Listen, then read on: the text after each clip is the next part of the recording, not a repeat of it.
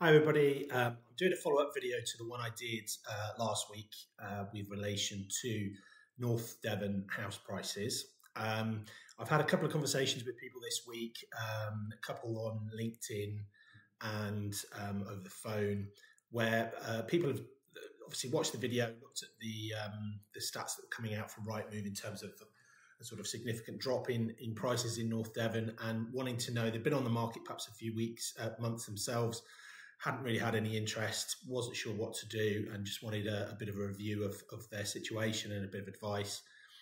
So I took a look at their property marketing and did a bit of a review and gave them some advice. But the big sort of main question that was coming up was, what do? We accept, if we accept that the prices have shifted a little bit, what do we do to compensate for that? Is it just a matter of dropping my price? I can't really afford to do that, or it's going to be very difficult to do that. So the simple answer to that is not necessarily. So what's really important is that you do have a review of your marketing and where you stand and why you're not getting the level of activity that you're getting.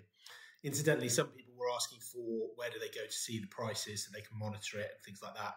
So I'll put a couple of images on the video to show the screenshots of what Rightmove have on their site. But basically, if you just Google Rightmove house prices, it will bring you to that page 9 times out of 10, and you just put the area. So you can be as specific as you want. We've obviously used North Devon as a broad area, but you can be as specific. You can put your village, your town, postcode, etc., and it will give you sold prices for that area. And there's a couple of filters there that you can play around with as well, which is really, really useful. Bear in mind that's going on sold prices, so they're always going to be a bit of a lag in terms of those figures. So they're going to be at least three months behind what the market is doing right now. So bear that in mind when you're looking at those. So in terms of what you can do about it, I mean, the biggest question, everybody always wants to know what they can do if their house isn't selling. What should they do? And really, we always look, when we do a review, we start with going back to basics, really. So it's looking at 3 core areas, which is not necessarily in order: price, presentation, and marketing. What we would tend to do for our own clients, and what we would recommend to people who are currently on the market, is that you start with your presentation and marketing, and then look at your price. The reason for doing that is it may be something in your marketing and presentation of your property that is preventing or causing some issues with you getting the right level of interest in your property. It might not necessarily be the price. And by starting with the price and tweaking that first, which is normally a kind of lazy estate agent tactic of, oh, well, we can't sell your house, so we're just going to reduce the price. That's what we need to do, rather than looking at how they're promoting the property, what the presentation's like, are the photos good, is the write-up good, have they changed anything around? Is it the same photos, etc., etc.? So there's lots of different things that you can look at. Definitely start with your presentation. That's something that you can control probably more than anything else, being the homeowner, particularly if you're living in the property. It can be difficult if you have a family home. I totally understand that. But presentation is really absolutely the most important thing, because that's the first thing visually that potential buyers are going to see when they're looking at your portal listing on Rightmove or whatever portal your agents are putting your property on, whether they're looking at it on social media or whether they're getting a brochure through the post, whatever it is, those photos are your first port of call. It's going to be the first impression that most buyers are going to see. So really important that you get your presentation down. I'll put a link in the video to our guide on how to get your presentation on point. But the basics are obviously be very, very clean. Make sure you've cleaned and decluttered every room that's being photographed. You don't have to photograph every single room in the house. In fact, we'd advise you don't do that. But certainly the primary rooms like living room, kitchen, and master bedroom at least. Dining room, if you have a separate dining room, gardens, if you have nice gardens. Not necessarily bathrooms, unless it's a super wowy, amazing bathroom. And not necessarily the 2nd, 3rd, 4th, 5th bedroom, however many you've got. So just focus on the key ones, declutter those rooms, present them and stage them as best as you can to look nice with some fresh flowers, some fresh fruit, something interesting. Declutter your kitchen and worktops. Don't leave loads of stuff on top of your worktops or under your beds or anything like that. Try and take them out just for the photos. Try and take them out of the room, because, as I say, you want your spaces to be as attractive as possible. But as I say, there's a link to a guide for looking at that. Once you've got your presentation down, and that includes your outside spaces as well, so obviously think about curb appeal.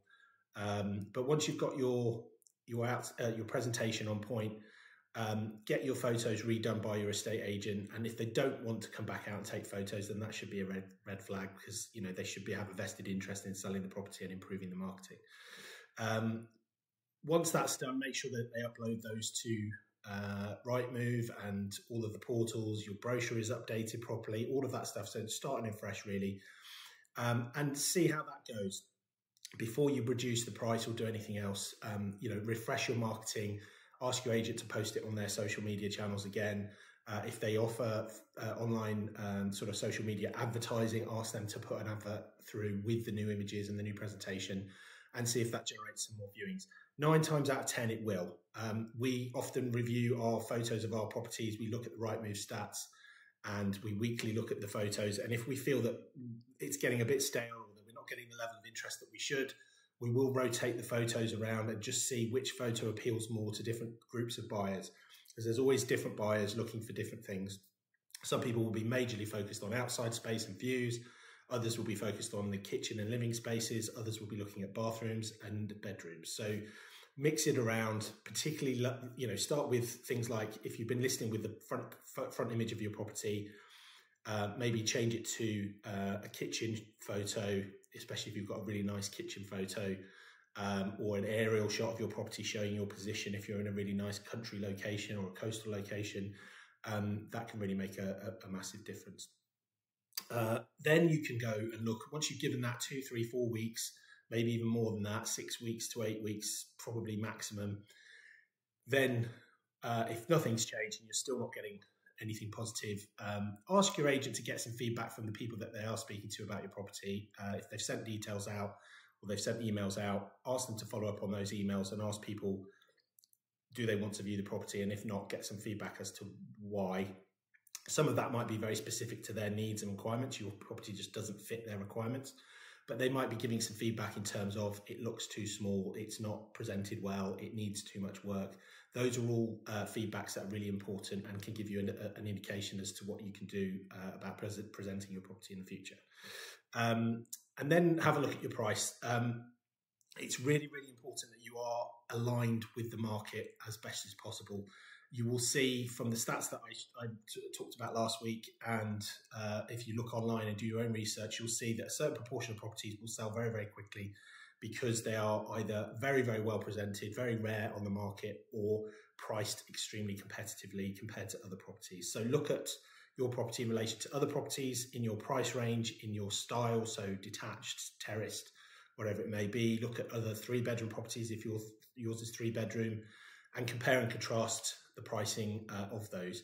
You want to be at least in the middle of that price range. You don't want to be right at the top, because the properties that are the most expensive in that range are basically helping the other properties sell, because they're making the other properties in that price range look extremely good value for money, and buyers will always be drawn to that. Some properties at the top end will sell very well, not saying that they won't, but if they've been on the market for a long period of time, they haven't adjusted their price.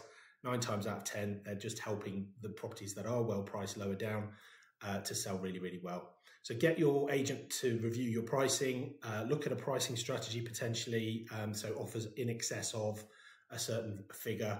Make sure that is not, they do not use a 99p or 999.50 or 999 strategy on your pricing. It doesn't work with regards to the Rightmove price bands, and you could be missing out on your audience if you do that.